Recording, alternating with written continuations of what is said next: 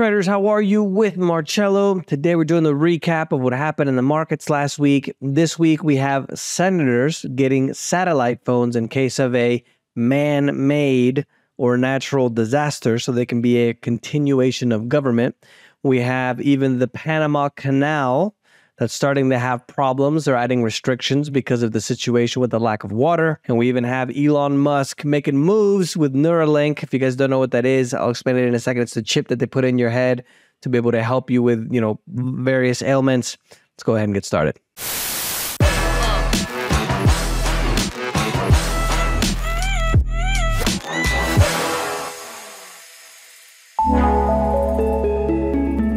Main item this week is the situation with the debt talks. I don't know if you guys have been following the news. A lot of you guys leave the comments that you only listen to these videos, which is great. Leave your like and subscribe. But, they report that there's a deal, there's no deal. They walked out, this and that. It's been like this huge drama session. Supposedly, they have an agreement. Thanks to that, now the markets for the most part in the U.S. went up. Canada and the Dow were the only markets that actually went down. One of the things I wanted to mention to you guys as well that I saw, while I kind of review all the information and get the information for the recap is, in the last 20 years, meaning from 2002 to 2022, salaries for workers have gone up 27%. The cost of a home has gone up 148%. And it's interesting because, now with the inflation the way it is, and I'm going to tell you guys, because I know you guys like this when I tell you, I was just in the United States and I love sushi, so even, Publix isn't that good, but, if you're in a pinch, you stop by Publix and get the sushi. I ate in places, the airport, there's another place in Tampa that's really good, the stores and Publix, but everywhere I went, now the sushi that they're serving are only 8 rolls instead of 10. When I grew up, $6, maybe 8, right? Now, $16, $12. Before, it's literally, what I'm trying to explain is, 8 sushi rolls instead of 10 is a 20% increase in price because you're getting less and you're paying more. And the prices now, you're paying, $16, $15, sometimes 20 for the rolls of sushi. So you're looking at now, I said before, we were looking at maybe a 20 to 30% inflation rate. I told you guys the story about Five Guys where I'm basically paying double. I think we're at now a 40 to 50% inflation rate. Right? I don't think you guys have noticed it maybe, but we're definitely at those rates now. Another thing I found that was really interesting in regards to the debt, because it's been in the news recently, is our debt now is at $31.4 trillion. We now are spending $1 trillion per year just on the interest payments. That's about 20% of all the tax revenue is just going to pay for the debt. 20%. That's more than defense. And if you didn't know, the United States pays, I think, more than the next 15, 20 countries combined on defense. And soon, if we continue at the same rate, because we're just adding even more debt, we're going to be paying more for the interest on the debt, even for Medicare and Social Security. So we're literally going to make ourselves bankrupt because of the interest on the debt that we're coming out. Oh, and just so you know, 80, 90% of all the dollars that were ever printed just happened since the pandemic, since 2020. So get ready because things are going to get fun. In the other conspiracy theory news of the week, members of the U.S. Senate, were recently offered satellite phones that will allow them to communicate in case of a, quote, man-made or natural disaster, according to the report. I find this to be extremely unusual because of the government coin stuff that they've been talking about, the digital currencies for the governments, the CBDCs, the debt problem that we're having now on June 1st. So keep an eye out because Conspiracy Marcello doesn't sniff something's not right.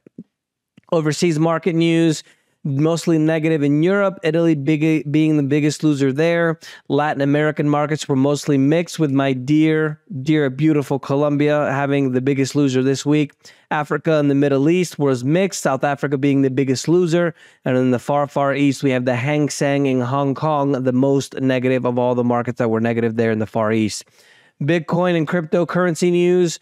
Crypto exchange volume now is at an all-time low because of, maybe because it's the companies going bankrupt or not having these meme coins explode. There's also another crypto exchange that went bankrupt this week, which is called the Hotbit.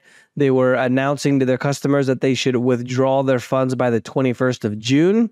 And the EU, the European Union's financial markets regulator, is warning investment companies to ensure that their clients know that digital assets like crypto are going to remain unregulated in jurisdictions for the time being. So be careful, because Bitcoin is dangerous. Bitcoin is lower for the week, down 0.64%. It's at about 26,700. Really hasn't moved that much over the last few weeks. In commodities, the Panama Canal hit by shipping restrictions because of the water crisis, which is set to worsen. If you guys don't know how the Panama Canal works, there's a piece of land that's Panama, and then they have the ocean on this side, the ocean on the other side, and they have a lake in the middle, and that's what allows them to connect and level kind of where the water is. Well, now the water in the lake is getting so low that they're having to put restrictions on these big tankers, because remember, they just built the Panama Canal 2.0, which would allow the super tankers to come in. And now they're having to add restrictions because of the drought that they're having, because the lake doesn't have enough water. In addition to that, olive oil prices, if you cook with olive oil, now is going to be at its highest price. It just reached its highest price in 10 years due to the drought in Spain. The drought, if you remember, I think it was about 2 weeks ago, I let you guys know that the 5th largest hydro plant in Spain had to be shut down because their water levels were too low. Now Spain, which accounts for 40% of all the olive oil in the world, is going to be not shut down, but severely reduced the production due to the fact that they're having problems with water as well. And in other places, for example, like here in Colombia, it doesn't stop raining. So it's like freak weather everywhere. Crude has its second week being positive. Both the US and Brent were positive. They're both at about 72, 76 bucks or so. And the dollar strengthened quite a bit this week. And because of that, the precious metals came down. Gold went down by over 1.6% to 1947.20 cents, while silver went down to 2.22% negative to 23.41. Silver only went down, what, 50, 60, 70, 80, 90, about 50 cents or so, but it kind of looks big because the value of silver is kind of lower. Financial and banking news, New Zealand, their central bank decided to continue hiking rates. They went up by 25 basis points to 5.5%. Bank of Korea left rates the same at 3.5%. And the finance minister, Jeremy Hunt in the UK, said that they would be comfortable raising rates, causing an economic contraction or a recession in the UK as long as inflation comes down. Keep in mind that the UK is the 6th or 7th largest economy in the world, so that can have a big effect overall on everyone. The minutes from the Fed, which is the central bank in the United States, there now seems to be two groups that are divided on raising rates in the June meeting. The first group is obviously worried about the inflation situation, and they want to continue to raise rates to cause more bank failures, obviously. And the second group says that because the inflation rate has already come down, they might look to actually keep them the same. So we'll see what actually happens with that. Chase, the biggest bank in the United States by assets, decided to cut 500 jobs this week, less than 1% of their workforce. One of the things, though, I thought was really interesting about what they actually reported was, now that we have these kind of hybrid work dynamics with a lot of the companies where you maybe come in just a few times a week and, a lot of people are working from home with that flexibility, Chase is now reporting that their metro office vacancy rates rose 19% in Q1, which is the highest level on record. This basically means that they're just not using their offices. And this is a bigger problem if we kind of, this is why I like to do these videos, because we kind of connect the dots. Commercial real estate, like office buildings and other commercial real estate, they don't get 30-year mortgages like we get for residential places, right? They have to renew their loans every, 7, 10. I think I've seen some at 15 years, which is rare. If I'm wrong on these years, obviously put them there in the comments, no big deal. But the idea is that they have to renew these. So what's going to happen now when these companies that built these buildings have to renew their loans, but they're not getting the income anymore? So now the value of these properties are going to go down by quite a bit. And if the value goes down, that means that the banks that actually lent at the much higher rate is going to be a big problem, because now they're losing all that money because the asset that they lent the money for actually went down by quite a bit. You see how that works? That could lead to a lot of systemic problems into the financial system, which already it's on and is on crutches. In economic news, the economic growth in the Eurozone edged down in May to a 3-month low due to a drop in industrial production. The final reading in May for the consumer sentiment was slightly above expectations, but it went down 7% because of the worries about the economy. And Germany, which is the 4th largest economy in the world after the US, China, and the Japanese, I don't know if you guys can see Money over here, but I can hear him snoring. Hopefully you guys can. I don't think so. It's a little dog I have. But Germany, being the 4th largest economy in the world, has officially entered a technical recession. So it looks like we have a lot of flags when it comes to the global economy. Corporate news, Pfizer went up by over 5% as they have an oral drug now that leads to faster weight loss than other injections that they have now from Novo Nordisk's diabetes pill. I don't know about you guys, but if you want to lose weight, just stop eating and go to the gym. That's how we did it back in the day. We don't take pills for that. And this week, especially on Wednesday, the artificial intelligence stocks exploded. One of them being NVIDIA. They went up by over 24% on Thursday. I think for the week, they were up over 27%. And this is due to the fact that they make the majority of the AI chips, the processing chips that they need for the AI systems to run.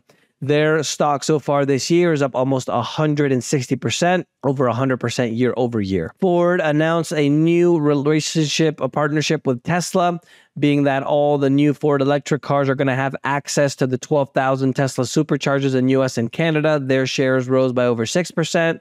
And in technology, Elon Musk's one of many companies called Neuralink received a FDA approval to be able to launch an inhuman brain chip. And essentially what he's doing is they put a hole in your skull and then they go in and they put a chip in there.